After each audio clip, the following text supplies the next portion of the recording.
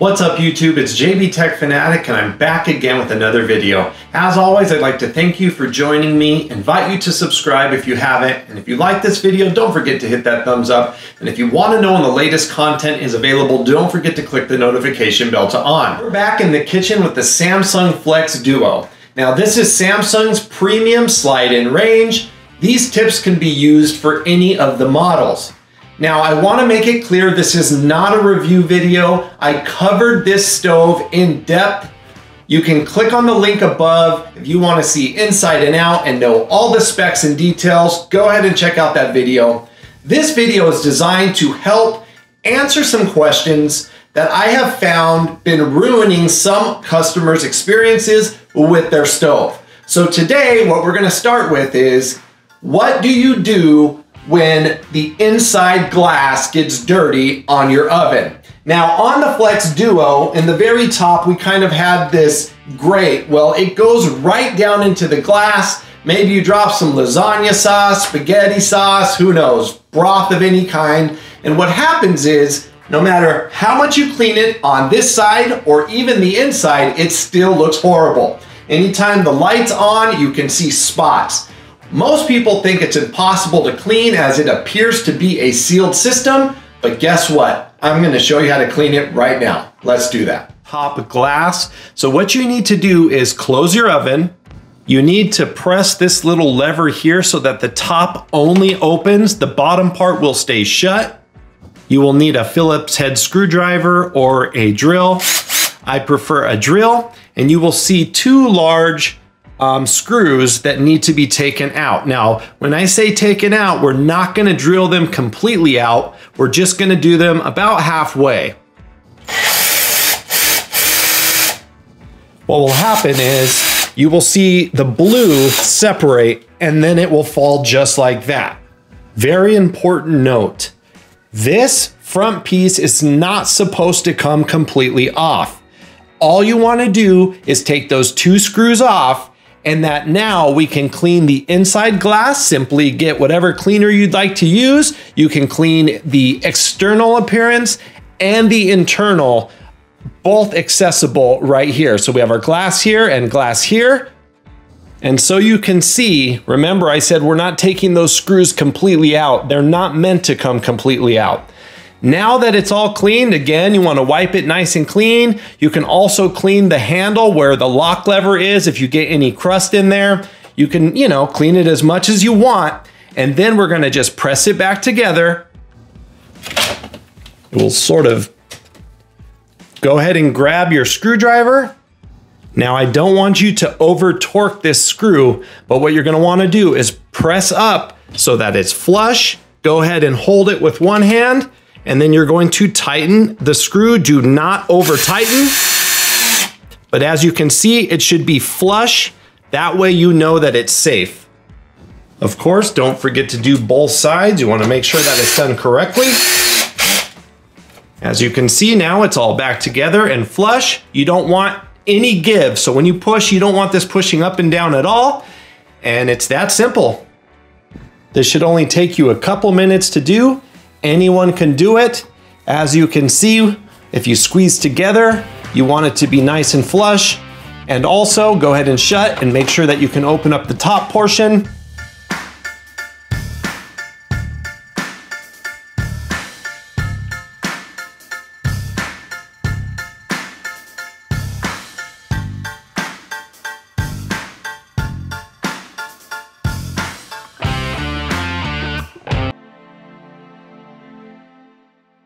Another question I get asked often is, how do I clean the knobs? Now, these are, this is a smart oven stove and it has those LED blue lights on the outside. So most people think there's no way to clean except kind of scrubbing. All you have to do is grip it and pull it straight out. When you pull this straight out, you're going to want to clean the inside. Do not soak this or submerge it into water. Take a nice soft cloth and wipe out any debris. And also make sure that you get inside the edges, as that's where it kind of gets caked on and it could eventually make your knob go bad. But what you will notice here inside, those LED blue lights are actually attached to the stove, not to the knob. So, be aware of that. I don't recommend soaking those with any kind of cleaner. Probably won't hurt them. And also, these are replaceable. You can order them from any appliance part store. When you place them back on, the only thing you want to do is make sure that the little rivets line up with the metal and the off is always facing up. And as you can see, it's ready to go. Moving on. Another question that shows up often, where are all the features? There's a few aspects we need to look at to understand this fully. First being, if the oven is in smart mode, all of the features will be on your phone through Samsung SmartThings. Here you will have your temperature, your time, and start. But when you click on bake, you will have your oven function and then healthy cook, which gives you options like baked potato, grilled chicken, and so on and so forth. Now, these are going to be limited because I have the divider in. If you want to use the digital thermostat, you cannot have the divider in. So what we're gonna do is we're going to remove the divider and we'll see how the functions change. As you can see on the screen right now, it basically more or less has upper, lower.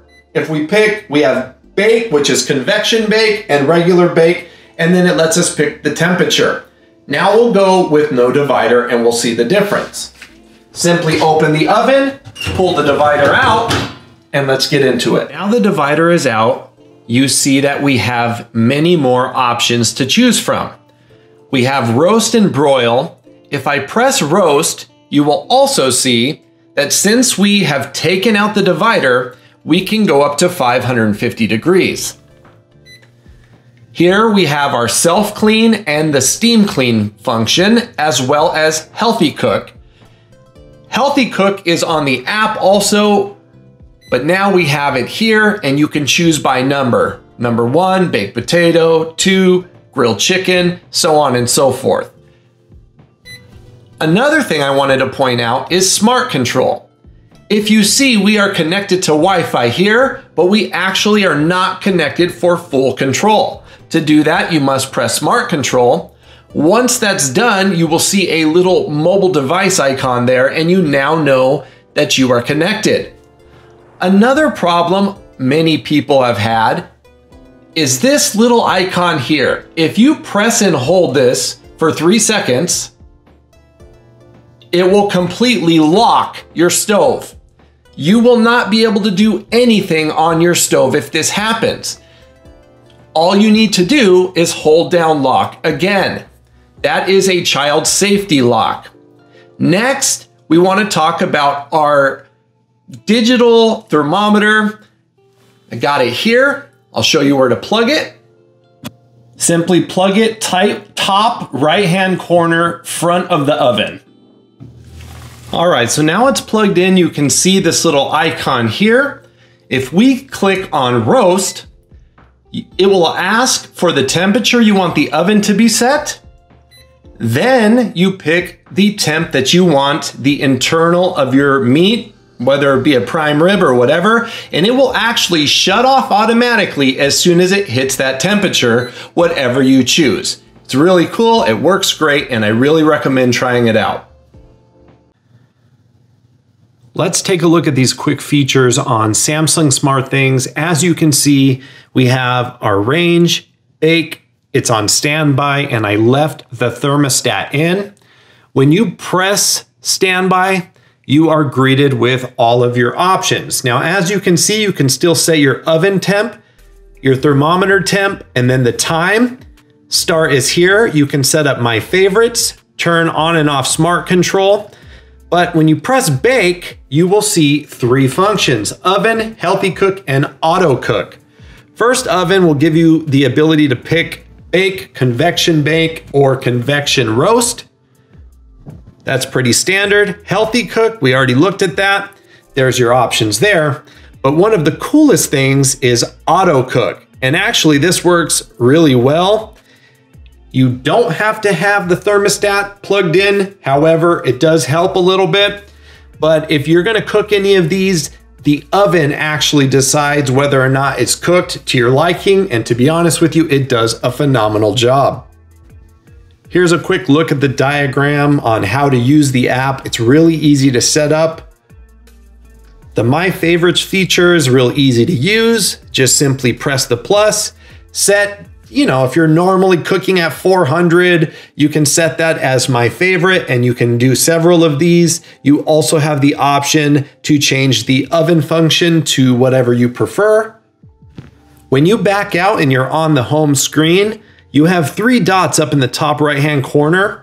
Here we have settings, self-check, and information. Self-check is something that can really help you out. If something is not working right on this, all you have to do is it will scan. If there is, it will tell you, and you can actually send someone out right from your mobile device. As you can see, everything is fine on mine. Backed out, we're gonna go back to these 3 dots. We're gonna go to settings.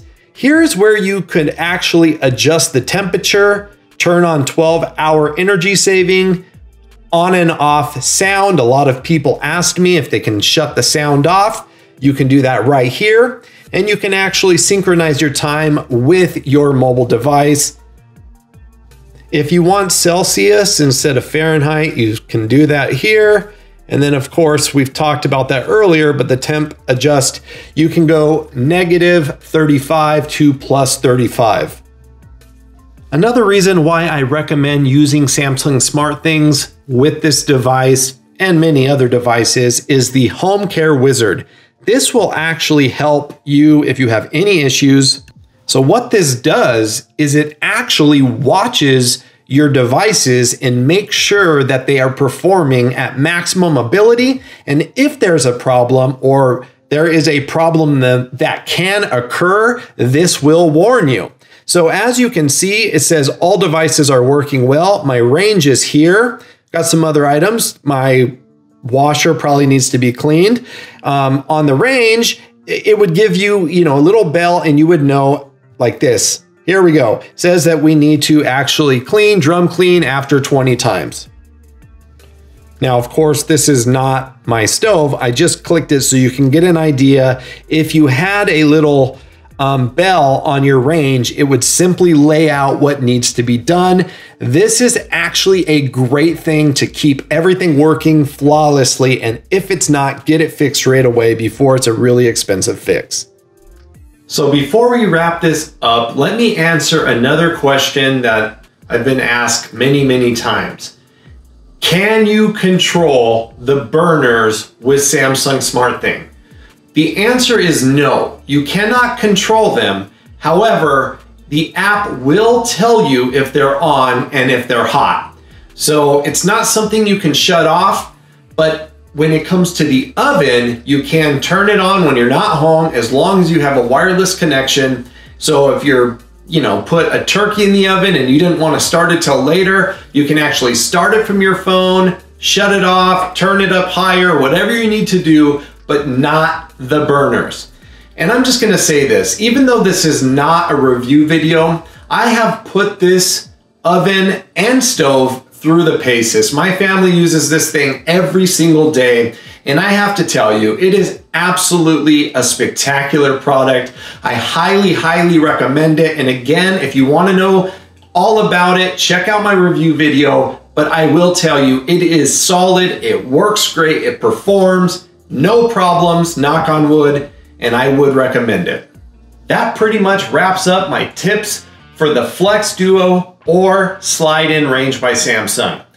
I want to invite you to subscribe one last time. Thank you for joining me. Remember, I do YouTube for you and you only, so if you have any questions that I can help with, reach me in the comments section. I will answer everyone that I can. Also, you can follow me on Twitter, Instagram, Facebook, and TikTok at JB Tech Fanatic. I can't wait to talk to you in the comments and see you in the next video. And until then, I'm JB Tech Fanatic and I'm out. Peace.